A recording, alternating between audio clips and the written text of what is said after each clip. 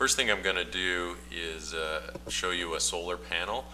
So on this desk actually we have a solar panel right here, and the black surface in the middle are the solar modules, and they convert the sunlight that's coming in here into electricity, and they create DC current, which is direct current.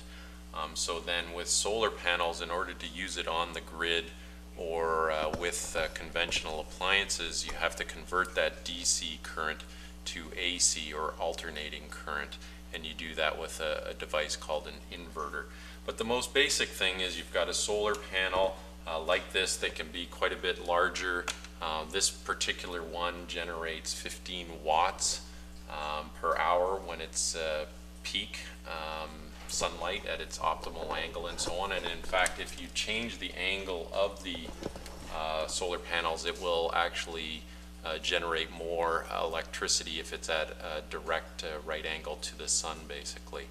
So that's the optimal, but obviously as the sun goes across the sky during the day and goes higher into the sky, the angle changes, and that changes the amount of electricity that can be created. The other thing with solar panels is you can have many of these solar panels joined up in a series or parallel connection. So you can have 10, 20, 30, 40 of these connected in a row, and then depending on how you wire them, you can transform the 12 volts into 24 volts and so on by serial or parallel connections. So what I'm going to do is, you can see it's generating, it's showing 20 volts, and then when I put this over the panel, you can see that obviously if you have some kind of shading from a tree or branches and things like that, it's going to cause the voltage to be reduced, so we want to try and keep it away from shading. And in fact, depending on the angle that you actually have the panels, it's going to generate more or less electricity. So getting that to be optimal for the sun is also a good idea. So typically somewhere between 35 and 45 degrees angle is what we use in Canada. Here's the solar panels that we have up on the roof. We've actually got two sets of panels. We've got array 1 here. That's array 1. And down below, that's array 2 that we've set up. So two different types of solar panels. Sharp down below there on the far side, and then on the top side here we've got some Shell, which are formerly Siemens solar panels, each with different ratings in terms of what voltage and what wattage that they put out. Okay, we're down in the utility room in the basement of the house. What happens with the new solar panels on the feed-in tariff that we've got, the Sharp solar panels that generate 120 watts each, we've got 10 of them, so they generate 1,200 watts or 1.2 kilowatts of electricity. The electricity from these actually comes in from the outside of the house on this this wire here. We pipe it in on this wire from the outside of the house. They drilled a hole through the outside of the foundation, and then that comes in here, and there's actually an on-off switch over here. And then that DC current goes into this inverter, and the inverter here converts that DC current, direct current, into AC or alternating current.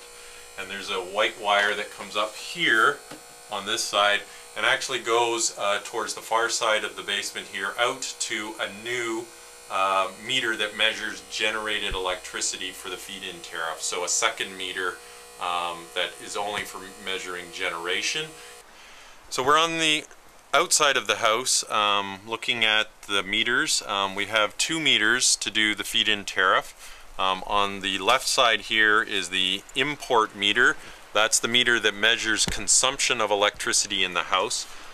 This is a meter that actually has what they call two registers, so it's able to measure consumption, incoming electricity that we're consuming, but if there's any excess electricity coming out of the house on what they call a net meter configuration, then that electricity would be measured on the second register, and you'll see that in a sec when we show the meter up close. It flips between the two registers, showing how many kilowatts has been consumed and how many kilowatts have been generated and pumped back into the grid on this consumption or import meter.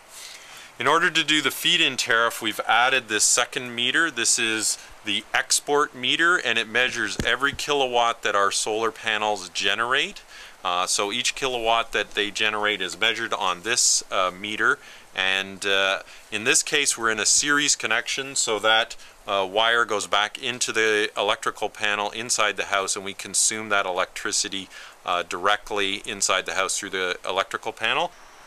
This is a close-up of the export meter. You can see it's registering 145, that's 1,450 kilowatts of electricity that we've generated in the first 10 months, essentially, of having the Sharp 120 watt panels up there. We've got 10 of them, so they generate about 1,200 watts per hour when the sun is shining at peak. So now that you've got some basic research done and you've got an understanding of how solar works and some of the visuals of what an actual FIT type connection, feed-in tariff connection would be like, you've kind of completed step one of the sort of 5 steps that you might consider for getting in on the feed-in tariff program in Ontario. You should also probably be starting to look at getting quotes for the type of system that you want to install on your house or your commercial building. The next step would be typically to start the contracting process on the OPA website. It's pretty simple to start filling in the forms online, and you can then save that information as you go along. And you can apply for the final application once you've finalized the solar configuration that you're planning to install, with the correct details in terms of kilowatts and the type of inverter and sizing and so on. The next step would be to actually install and build and configure the solar system. For that phase, basically the solar system provider does all of the work, including providing a stand for the new generation meter.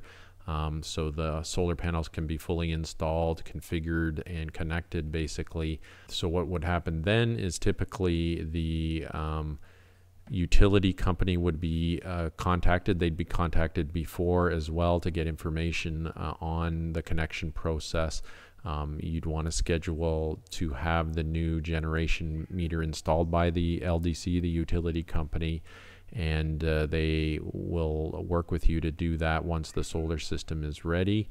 With the solar system ready and your new meter ready, it is possible to have the Electrical Safety Authority come and inspect your system and confirm that it is to the right specifications and the labeling is all done correctly. Make sure your solar provider knows how to do the labeling correctly.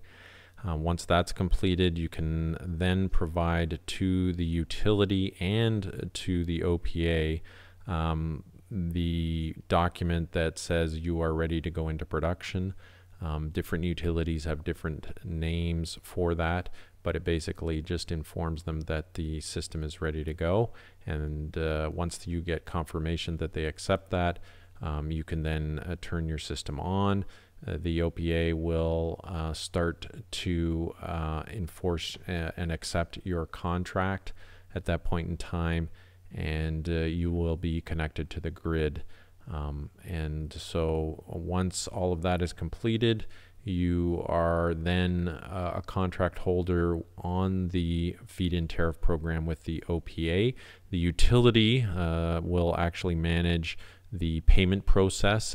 Typically, at least in Hydro One's case, they pay out quarterly, and that's done through an automatic payment, electronic funds transfer to your bank account.